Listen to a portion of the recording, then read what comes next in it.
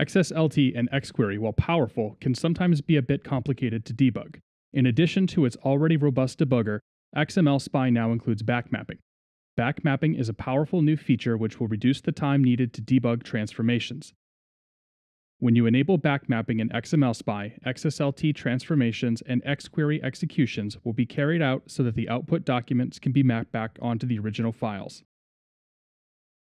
To demonstrate how backmapping works, open the expense report XML example that is included with XMLSpy and change to text view.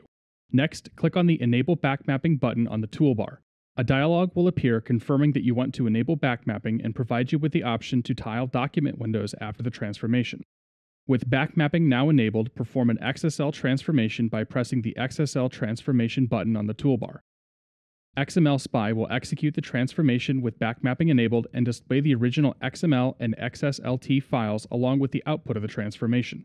In the browser view, you can hover over any field in the document and immediately see the originating fields highlighted. Change to text view and you can view the same information by clicking on a segment in the output file.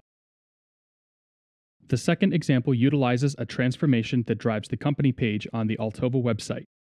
I will follow the same steps as I did in the expense report example to execute this transformation with backmapping enabled. As I scroll through the output document on the right, you can see that the source XML is highlighted along with the lines of XSL that drive the transformation.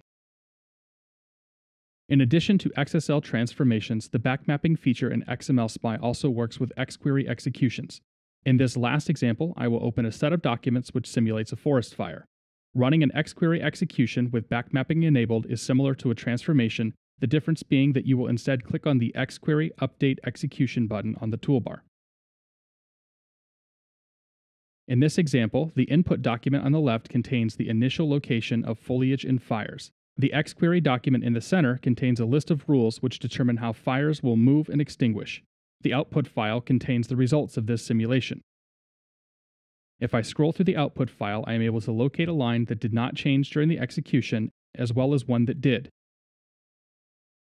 Backmapping, combined with existing debuggers and profilers, makes XMLSpy the most advanced tool for XSLT and XQuery development. Learn more by downloading a free 30-day trial from Altova.com.